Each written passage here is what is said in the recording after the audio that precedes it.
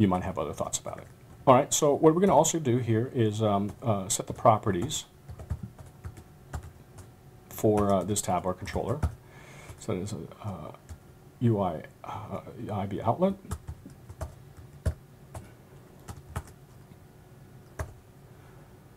Controller.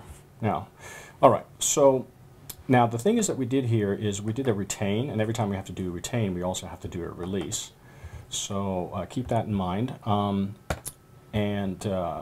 So I just copied that, or copied the variable, at synthesize, paste.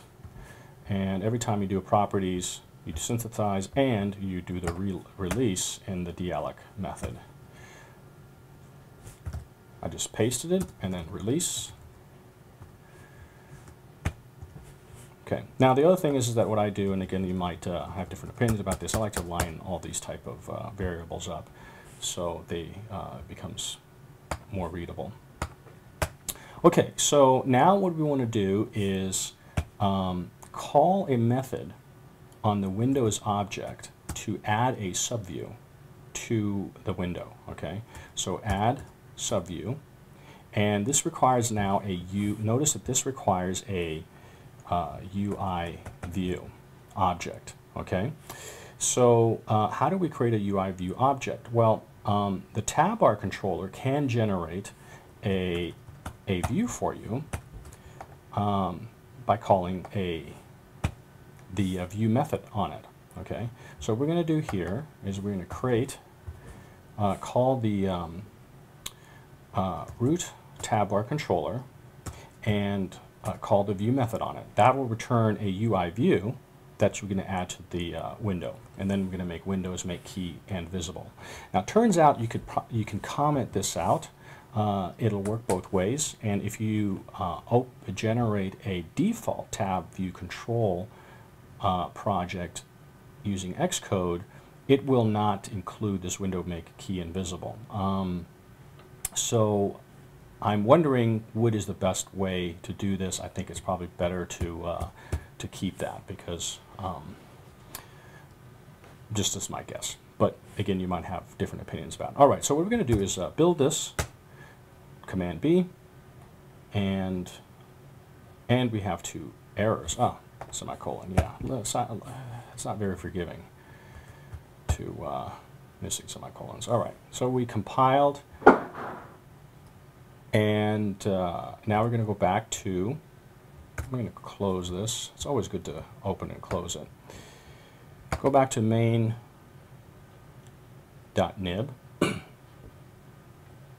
And what I want to do now is connect the TabBarController with the IB outlet that we just created in the app delegate. Now notice that the app delegate now has a reference in its outlets as a root TabController, and because we did this, and in particular is because we did this plus the synthesize. Okay, and the synthesize and the properties also created the getters and setter methods, which is a getter method. It got the view of this TabBarController, and so sure enough, it is now available. Well, what do we connect this to? Well, this output is going to be connected to the TabBarController. Let's Command Q to quit and save, and let's just do build and go. What the heck?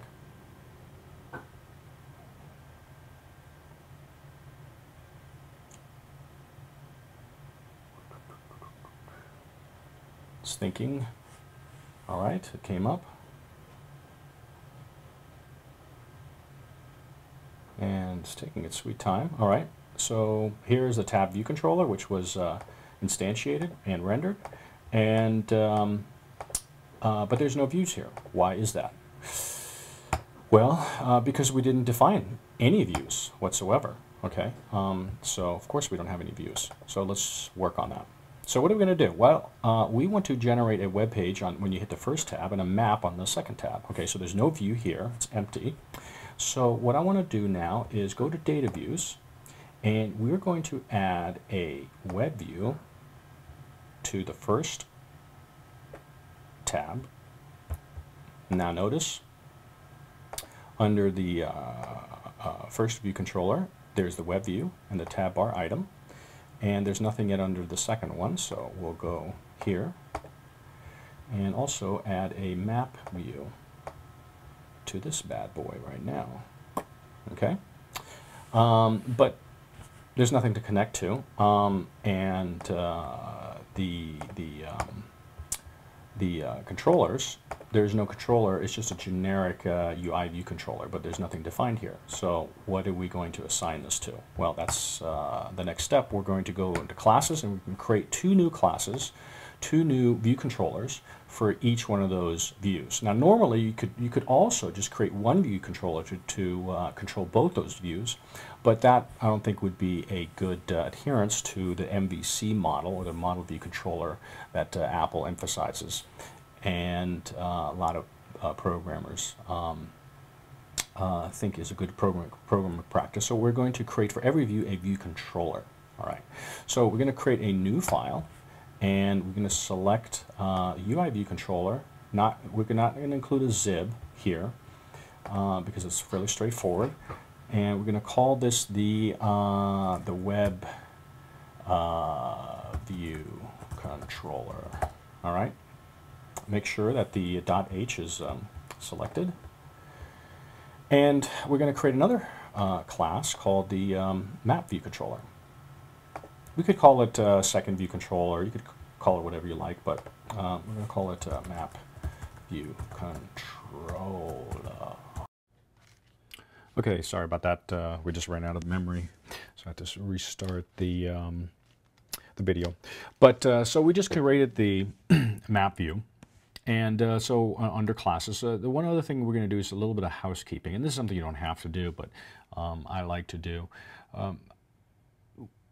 I want to arrange these different view controllers in a way that reflects the UI schema that that we have. So in the bottom, we have the app delegates, then we have the web, and then the map view. You don't have to do this, but you can also do this from bottom up or top down. I like to stack my views in a similar fashion than how you would stack a deck of cards. So assume you have your hand out and you put a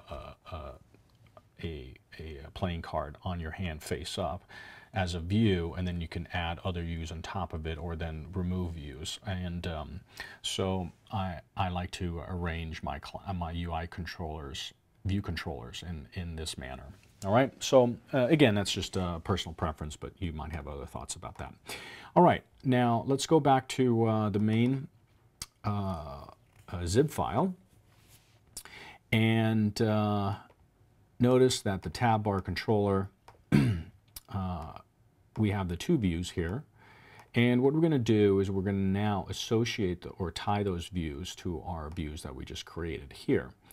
And the way you do that, you go to the first view controller, and you type in web view controller. Okay, same thing with the map view controller. Put in map view controller. All right, so now we have the web view and map view under their respective view controllers, but there's nothing that we can tie that to. So for example, in the connections, there's nothing we can tie the web view to any outlets. So we have to create those outlets, which we will do next. So what I'm going to do is Command Q, which saves and quits interface controller.